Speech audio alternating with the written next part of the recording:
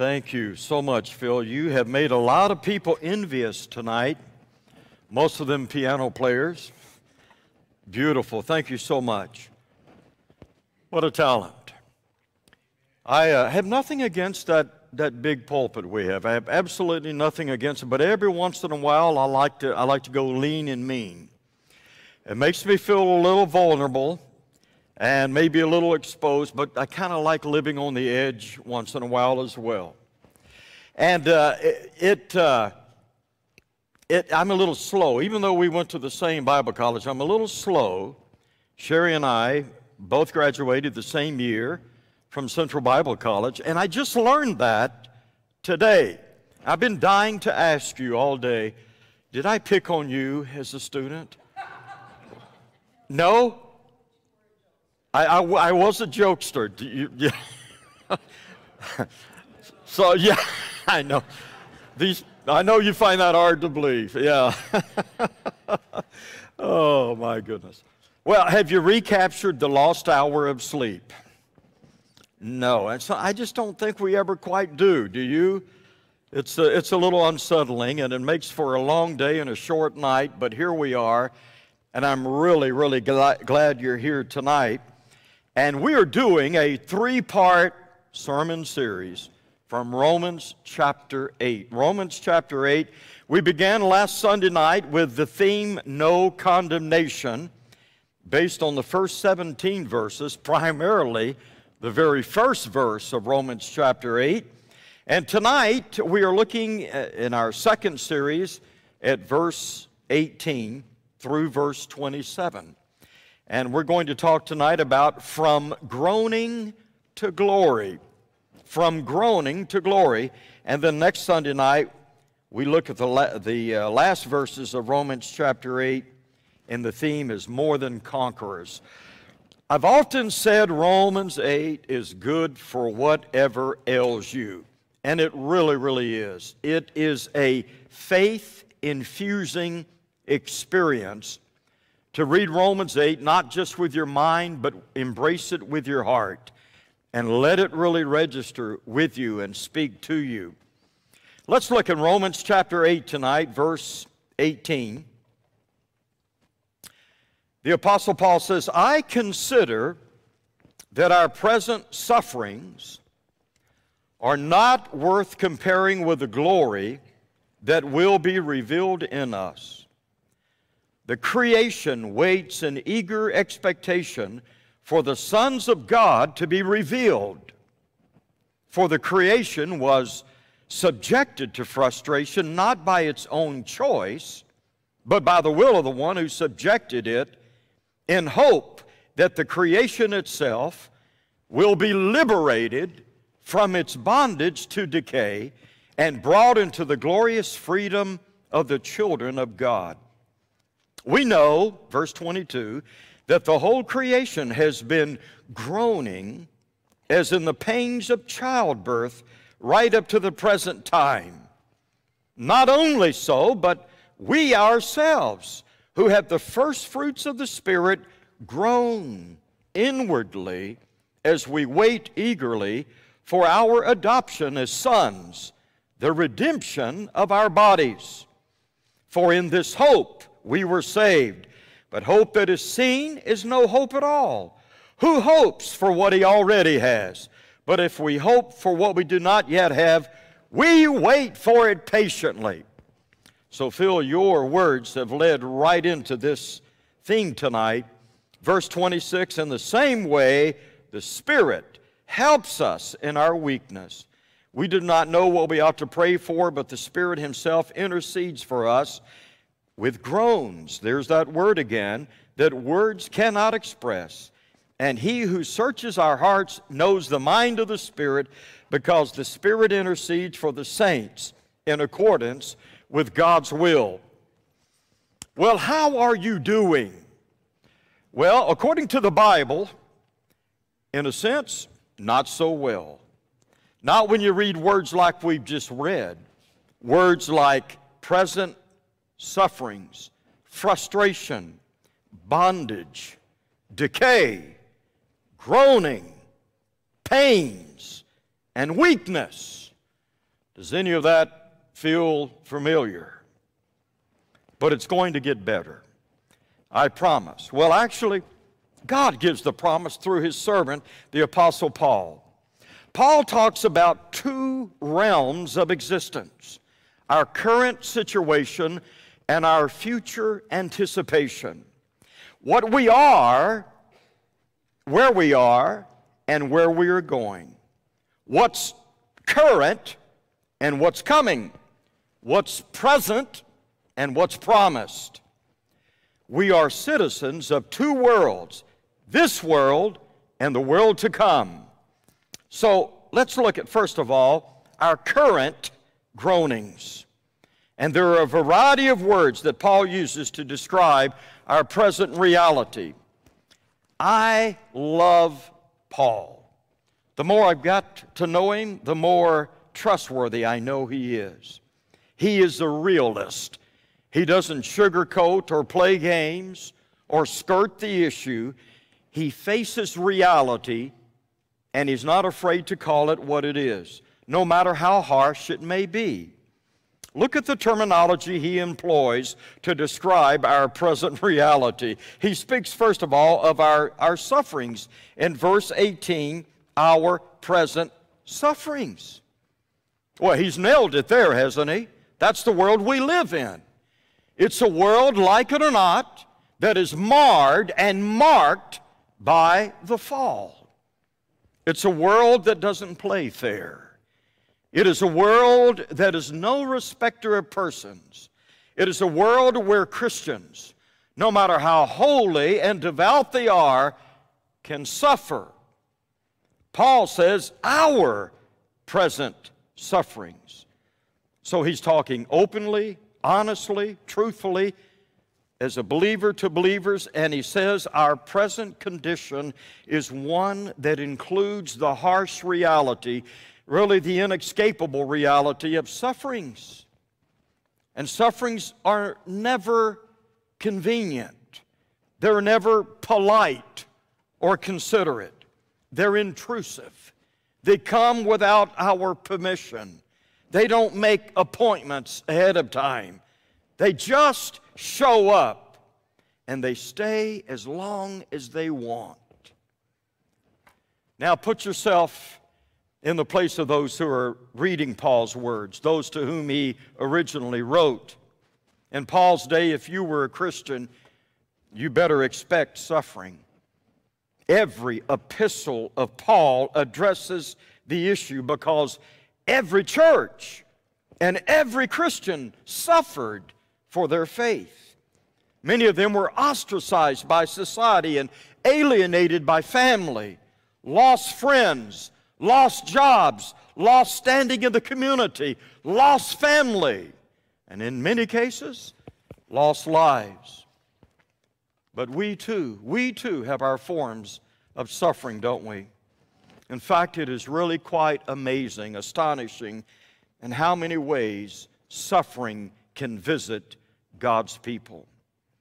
You never know what people are suffering. You never know what people are suffering. And many times we suffer for no other reason than we live in a world where suffering is just a way of life.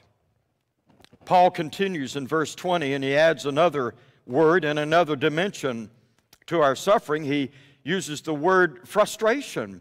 For the creation was subjected to frustration. You ever been frustrated?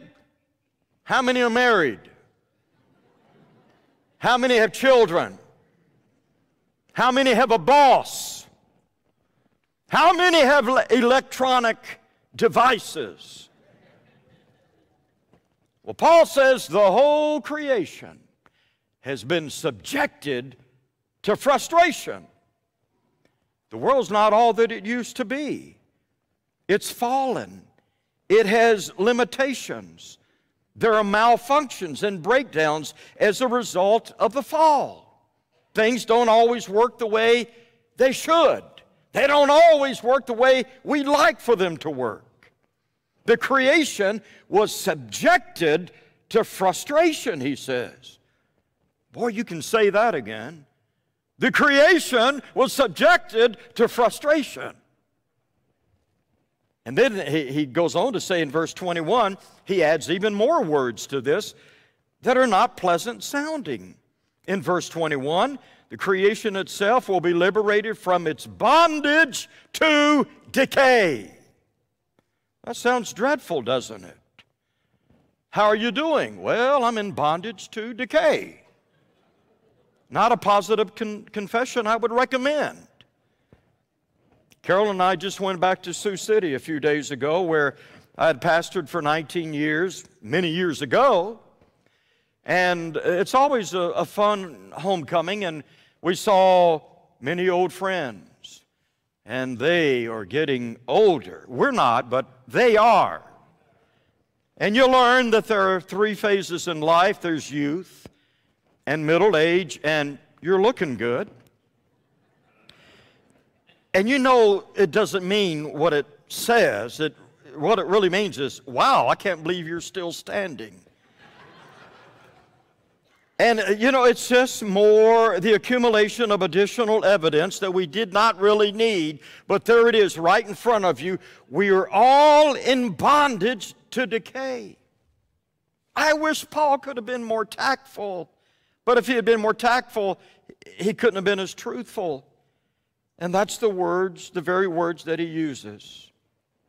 Now, if you don't believe me, and if you don't believe Paul, young person, I want you to do something. Go home tonight, take a really good look in the mirror. Study the lines, the muscle tone, the clarity, and the firmness of the skin. Come back 20 years later and look again. And then 20 years after that. Why, you could look in the same mirror with the same lighting, but you won't see the same face. Not really. Those little lines are now deep crevices, and things have fallen out and fallen down, and there are spots and blotches and other things you picked up along the way. I don't know any nice way to say it. We are in bondage to decay. And then Paul adds some more words. He's on a roll, isn't he? Verse 22, we know that the whole creation has been what? Groaning, as in the pains of childbirth, right up to the present time. And verse 23, not only so, but we ourselves, who have the first fruits of the Spirit, groan inwardly as we wait eagerly for our adoption as sons, the redemption of our bodies. I remember as a young boy hearing my dad groan when he would get up or sit down or lift something, and my young mind was, I kept thinking, what's wrong with him? Why does he groan so much? I now have the answer to that question. I now hear myself groaning, just like my dad. I have turned into my dad. Not long ago, my wife was outside the bedroom and she heard me groaning. And I'll admit it was loud. It sounded like I was in a wrestling match with Hulk Hogan. She said, "Don, are you okay?" I said, "Yeah, I'm just putting on my socks." Life is filled with groans, all kinds of groans, for all kinds of reasons. Sometimes we groan in disappointment. Sometimes we groan in frustration. Sometimes we groan because of sheer physical pain and limitation. We groan in grief. So this depiction of life is not really a very pretty picture by Paul, but how could it be? He spent chapters talking about man's sin and depravity. He's talked about how sin entered the world and death through sin. He's talked about the ugly side. I'm so happy to tell you that's not all he talked about. That's not all, because it's not all. There's so much more to be told, And here's Paul's, not Paul Harvey, but the Apostle Paul's rest of the story. Not only the current groaning, but secondly, the coming glory. Look at verse 18. Now, he's already painted a picture for us in detail about our present reality. What he does now is paint another picture of our future glory, and it's every bit as real as our present reality. It just hasn't happened yet, but it's on the way. In verse 18, Paul said, I consider that our present sufferings are not worth comparing with the glory that will be revealed in us.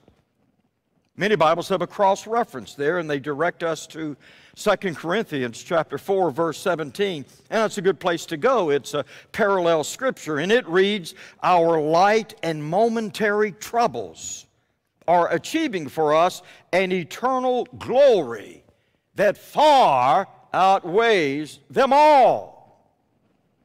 Here's the point. The glory will be infinitely greater than the groaning. Now, this groaning, he says, capture what he says. He says it's to be revealed in us. Not only to us, not only for us, not only around us, but literally in us. Just read it. I consider that our present sufferings are not worth comparing with the glory that would be revealed in us. You say, well, I wonder what he's talking about. Well, he answers that very question. In verse 23, he gets more specific. He tells us exactly what he means. In verse 23, he says, not only so, but we ourselves who have the first fruits of the Spirit groan inwardly as we wait eagerly for our adoption as sons, the redemption of our bodies. Our spirits have been redeemed. Our bodies will be redeemed. Our inner man has been renewed. Our outer man will be made new. It's part of the full redemption package. We now have a part of it, but the day is coming when we will get it all. What does he mean? Oh, I can tell you. He means this, beloved, it doth not yet appear what we shall be, but we know that when we see him, we shall be like him. What does he mean? I can tell you this. The trumpet shall sound, and the dead shall be raised incorruptible, and we shall be changed. For this corruptible must put on incorruption, and this mortal must put on incorruption. Then shall be brought to pass the saying that is written, death is swallowed up in victory. O death, where is thy sting? O grave, where is thy victory? What does he mean? I can tell you this. Who by the power that enables him to bring everything under his control will transform our lowly bodies so that they will be like his glorious body. And then he tells us this glory is already assured. And so, Pastor, how can you get up there and sound like you're so assured of this and speak with such confidence about this future glory, this unseen, unrealized promise? Well, I'm glad you asked, and it is a great question, certainly an important one. We have two powerful assurances that work in our lives regarding our future hope. Both of these acts and assurances are mighty works of the Spirit. The first one, we have the witness of the Holy Spirit in us. Look what he says in verse 14. Because those who are led by the Spirit of God are sons and daughters, children of God. For you did not receive a spirit that makes you a slave again to fear, but you received the spirit of sonship. And by him we cry, Abba, Father. The Spirit himself testifies with our spirit that we are God's children. One preacher of old called it the downreach of the divine. It's that witnessing of the Holy Spirit in our hearts regarding God's love and God's presence in our lives. So the presence of the Holy Spirit in my heart is a witness of the glory that is to come.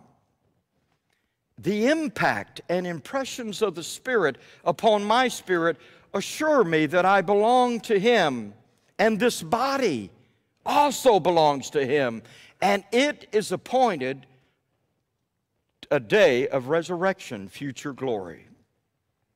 So the future, the Spirit is constantly testifying that I am His child and my future is with Him. But we have a second witness, and that is we have the witness of the Spirit not only internally, and I wouldn't use the word subjectively because I think it supersedes that, but we also have the witness of the Spirit physically in the bodily resurrection of Jesus. Look at verse 11.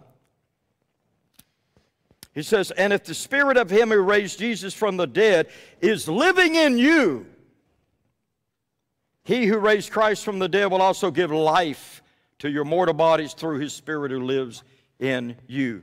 Now, we Pentecostals like to claim this as a healing verse, and I think it has that application. But first and foremost, this is a verse that points to our ultimate healing, our bodily resurrection. And Paul is saying the Spirit who raised Jesus from the dead is going to raise you from the dead. His resurrection is a preview, a down payment of your resurrection. Your resurrection is as sure as His.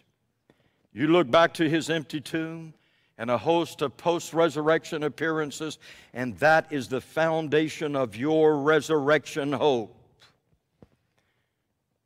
If Jesus wasn't raised from the dead, you have no hope. But if Christ was raised from the dead, you have nothing but hope. And then he says, in verse 23 and in verse 25, we are to wait for this glory. I am not a big fan of that word wait. I don't like waiting. I'm not a good waiter. I'm not. I never have been. I get upset if I miss one turn in a revolving door. And I believe God is trying to teach me some things through waiting. Waiting has certainly revealed there's a lot I still need to learn in life. Do you know what the Department of Motor Vehicles is like for someone like me? It is one of the most agonizing, frustrating experiences a man could have. I was there a few days ago, and I'm still suffering the after effects, still traumatized. I was getting my driver's license renewed, and there was a holiday that Monday, and so it was a 4-day work week, and I knew going in the place was going to be busy, and it was busy. It was absolutely jammed, wall-to-wall people, and my heart just sank because I didn't want to spend all that time there. And I went to the first station where you report in, and the gentleman in front of me was from another country, and the nice lady at the desk couldn't understand him, though she tried, and she just couldn't understand him. And I was so impressed by her kindness and her patience, and depressed by my lack of it. And I'm totally ashamed to admit this, but again, thank you for this therapy session. I appreciate it. I was grimacing. I was gnawing at my knuckles. I was bent over in pain. They really should take away my ministerial credentials. They really should. You say, man, I can see you doing that. That really sounds embarrassing. Of course it was embarrassing. But what's new? You know, I'm the guy who asked the lady when her baby was due, and she wasn't even pregnant. I'm the guy that went into the ladies' room at First Assembly because I can't tell the difference between men's and ladies. I'm the guy that got his tongue all tangled and said a naughty word from the pulpit in one of the most straight-laced, uptight churches in the whole state. I'm the guy that wrapped my arm around the wrong woman in the sanctuary after church on a Sunday morning, thinking she was my wife, until my wife walked in and saw me with my arm around another lady who, by the way, was in a total state of shock. 3 of us were in a state of shock. So listen, hey, I've gone through life with a red face. I'm used to it. And there I was, waiting. I just wanted something to happen. Please, anything but waiting. I really don't know how I've lived this song along with this kind of constitution. And I was just there, and I was finally, the man with the accent was directed to another person, so I'm next. And I'm silently praying that no one saw me, and no one who did see me knew who I was. And I go up to the lady, and she says, "Well, hi there, I know you. I go to your church." She says, "I've got a copy of your book in my desk back there. How can I help you?" I said, "Do you have a hole I could climb into? That would be a nice start." Actually, I honestly said to her, I stuttered and I stammered, and I finally said, "You know, I don't go to church anywhere." She said, "Oh, yes, you do. I got your book right back there on my desk." And she gave me number 76. I went over and I sat down and, waited. They were calling number 42. 20 minutes went by, and they'd called 2 numbers. This was a Tuesday. I figured I'd be there till Thursday afternoon. And my dear friend, this angel, I don't know what happened. I don't know if she saw the dark cloud hanging over my head, or maybe God knew I was going to have a heart attack, because she kindly motioned me over to the counter, and she got me out of there in 10 minutes. And I got to my car, and there was just an interaction of emotions in that moment. I was relieved. I was thankful. I felt a little guilty that I got ahead of others, but I can live with a little guilt. But I was feeling a whole lot of guilt for my lack of patience. And you ought to see that picture on that driver's license. Holy mackerel. I look guilty. I look angry. I look like a convict that's been caught red-handed. So I'm sitting there in the car, and I'm trying to process everything that just happened and my juvenile behavior, and I bowed my head and I said, "God, what are you going to do with me?" And he said the worst thing he could have said. You know, if he'd said, "I'm going to put you out of your misery. I'm going to let you have that heart attack you've been wanting so bad and working so hard for. I'm just going to let you have it," I think it would have been easier. Instead, he said, "I'm going to teach you patience." I said, "I know, Lord. I get it, but I don't get it. I'm sorry, Lord. Again, please forgive me." So when Paul says, "Wait," my reaction is, isn't there another way?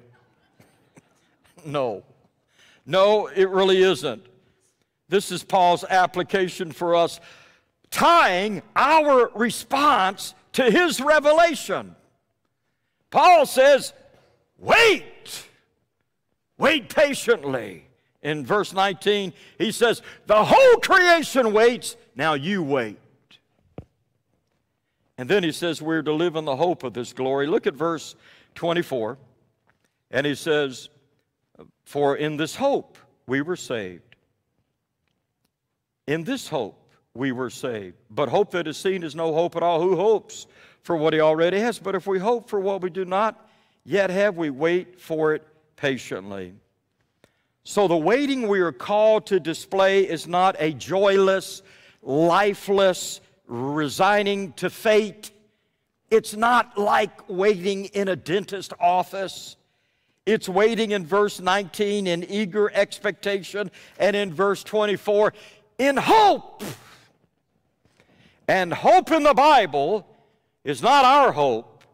It's much more significant. It's much fuller than that. It's not, I hope so. It's no so. It's not, it might be. It's, it will be. It's not the checks in the mail. It's the money is in the bank. That's our hope. And the Bible talks so often of our hope. Prophets, patriarchs, and apostles speak of our hope.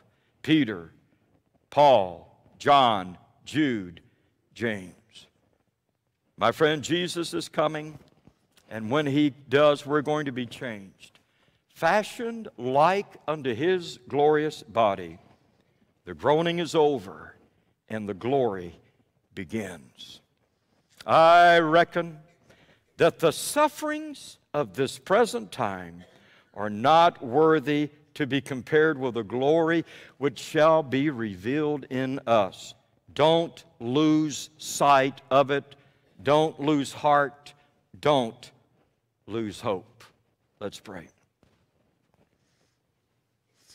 Father, I thank you for the assurance of our hope, the blessed assurance about which your church has sung for ages. And yet it is a blessed assurance that never wanes or weakens, but only grows stronger in our hearts.